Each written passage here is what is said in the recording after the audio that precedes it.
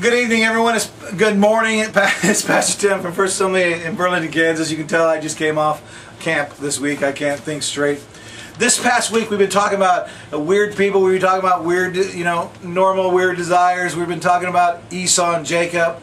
Well, as we conclude today, it's probably going to be a little shorter today, but I'm going to conclude with these statements.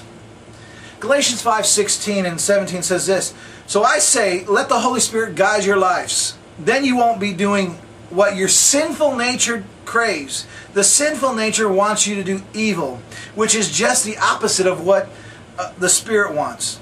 And the Spirit gives us desires that are the opposite of what the sinful nature desires." Galatians 5:16 and 17.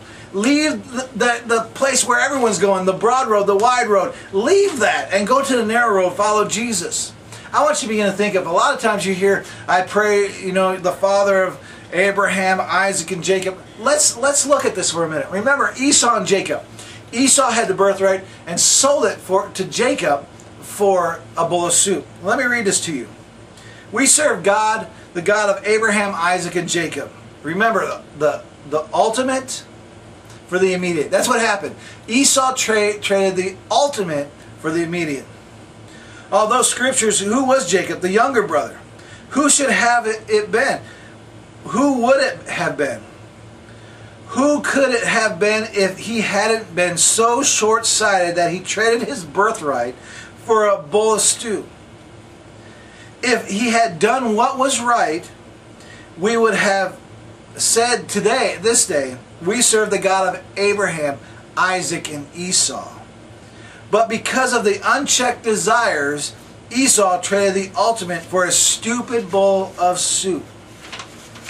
And when you begin to think about that, we would have been praying to the Abraham, Isaac, and Esau if Esau didn't sell his birthright. So let me just give you these two statements. Destiny is changed because of a craving that isn't harnessed. Don't sacrifice your destiny for distorted desires. Don't go for the immediate, go for the ultimate. Let's pray. Lord, I thank you so much for this morning.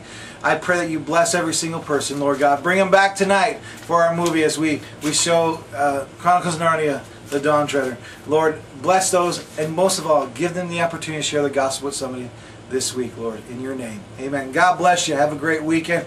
Hope to see you on Sunday. If you don't have a church, come see us.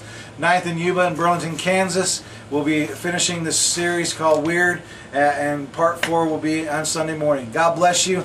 We'll talk to you later. Bye-bye.